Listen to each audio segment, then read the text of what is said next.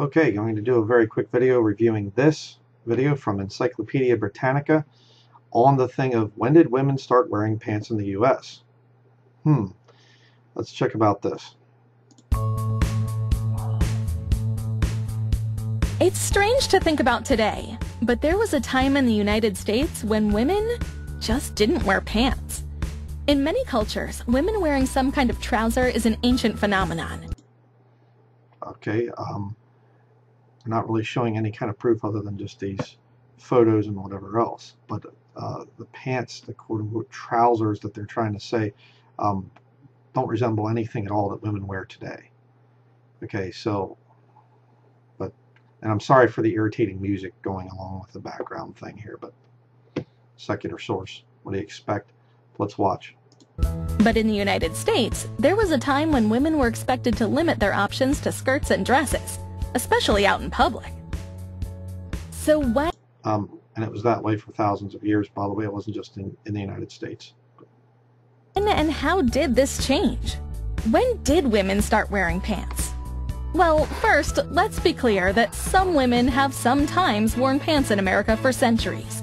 Women sometimes wore pants for work or leisure even in the 19th century, though society didn't always look kindly on these practical clothing decisions. The long... See the little thing there, practical clothing decisions. It's practical to wear pants. Yeah. It's funny because my wife hasn't worn pants in years, and we do, I mean, she helps split firewood, she rides snowmobiles, she rides four-wheeler, she's very active. We go kayaking, canoeing, hiking, climbing mountains. She has no problem. Whatever. Skirts women wore were often bulky and heavy. These clothes were both socially and physically restrictive. Socially and physically restrictive. Socially restrictive? What are you trying to say there? Oh, that's right. It goes against feminism. Yeah. Socially restrictive. Can't show off your nakedness. Yeah. They got in the way when women wanted to enjoy a full range of motion. The dress reform... No, they didn't. And of course, they show Victorian examples and whatever else. Oh, they got in the way and think, well, yeah, the Victorians went too far with their dresses. They got way too fancy. But, you know, you take the ancient dress styles and whatever else, like what my wife wears, the sort of the Nordic, ancient Nordic style, it's not restrictive. It doesn't get in the way. It's nonsense. You know, and see this, it's not just, oh, we like pants and dresses are okay. No, it's anti-dress is what you'll get from this modern stuff. That's why it's satanic. That's why the transvestite movement, which is what this is, and I'll never say that, but transvestite was invented in the early 1900s, the word. Okay? You're wearing the vesture of some of the opposite sex. That's what it's about. You're a transvestite. Let's continue. Reform movement arose in the mid-19th century with the goal of giving women the freedom to wear trousers for both practical and political purposes. Political purposes? What? Huh? Let's continue. Trousers were seen as a symbol of women's rights, a radical proposition at the time. Ah, there you go. Feminism. Just like I've said. Secular source. It was around 1851 that a woman named Elizabeth Smith Miller designed an outfit that would become iconic among believers in the concept of what was called rational dress for women. It consisted of a skirt and loose trousers with a short jacket on top. The design was championed by Amelia Jenks Bloomer, and they quickly became known as bloomers. Bloomers eventually fell out of fashion, but the name lives on as a description for various baggy divided garments for the lower body. Still, as the popularity of bloomers faded, pants became once again something women generally wore only in private or for sporting activities. It would take big changes to finally bring women's pants into the mainstream. It would take big changes. It's a political movement. If you're a Christian woman and you say, I like wearing pants and whatever else, that you're part of a political movement. It was unacceptable before that. You have to understand that. It's part of the end times deception. Let's continue. And those changes came with 2 world wars.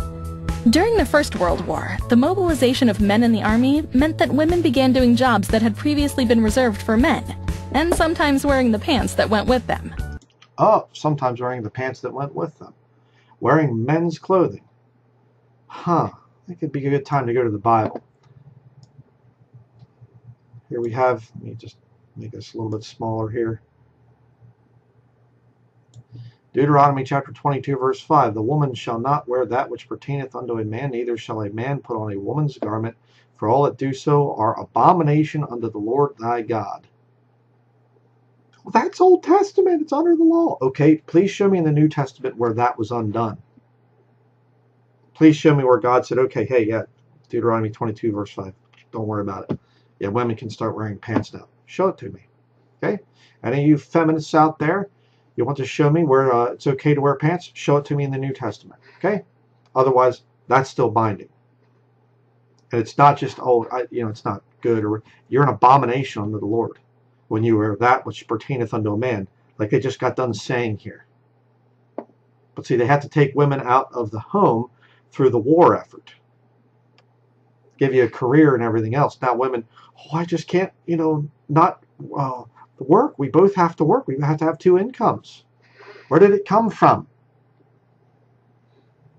Then you put your children in public school, and then they get shot up by some pervert that goes in there. Oh, why would God allow it? Yeah. Let's continue. But it was during World War II that women in both civilian and military life began wearing pants in large numbers. Not just for work, but socially too. It's hard to imagine Rosie the Riveter wearing a skirt below that famous raised bicep. After the war, many women continued to wear pants, but women's fashion still tended to focus on skirts and dresses. But more than a century after women's rights activists had first begun their push to reform... By the way, let me just show you there as well. Notice that they're also smoking in public, which was considered also a very wicked and satanic thing for good reason. They don't bring that up, but yeah, that's also popular now among women. Political movement. Let's continue. How women dress. The women's liberation movement of the 1960s and 1970s finally helped to break down the stigma against women wearing pants. Today in the U.S., the question of whether women can wear pants in public isn't a question at all. Which means we're free to move on to the next frontier of gendered fashion, making it socially acceptable for men to wear dresses. Fair's fair, right? Yeah, fair's fair, right? Not if you actually believe the Bible. Neither shall a man put on a woman's garment. Yeah, it's kind of a strange thing how you have women that say, well, it's just about pants, it's just about practicality, whatever else.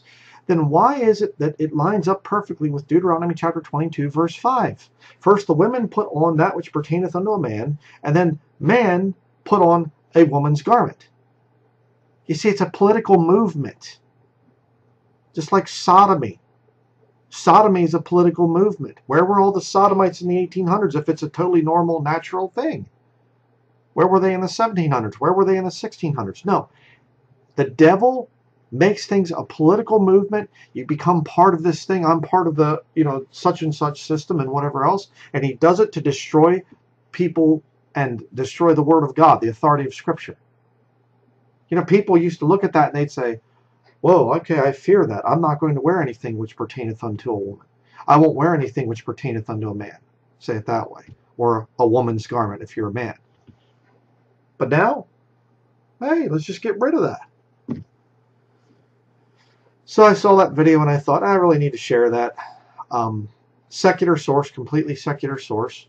And actually I was doing a little bit of research, and this is how I came across that video. One of you wrote in the comments a thing about Mary Daly, this witch right here, American philosopher. She was one of the big things as a radical feminist philosopher. She was one of the 1960s liberation movement women. She was a sodomite all of her life. But check this out. Mary Daly was an American radical feminist philosopher and theologian. Daly, who described herself as a radical lesbian feminist, taught at the Jesuit-run Boston College for 33 years. Once a practicing Roman Catholic, she had disavowed Christianity by the early 1970s. Then what's she doing teaching at a Jesuit school? Insane. You know, went to 4 different Catholic universities here. University of Freiburg here is a Jesuit school. So she's a Roman Catholic Jesuit. There she is. Videos about this horrible witch. You know. And she's one of the ones that helped to make pants acceptable. So you want to defend the thing of women wearing pants? That's your movement. As for me and my house, we will serve the Lord. And we will dress appropriately according to how God made us. Right? And I will call out any sick, mentally ill individuals that say that they should be transitioning and over this way and wearing that and whatever else. It's sin, it's wicked, and they're perverts. Period.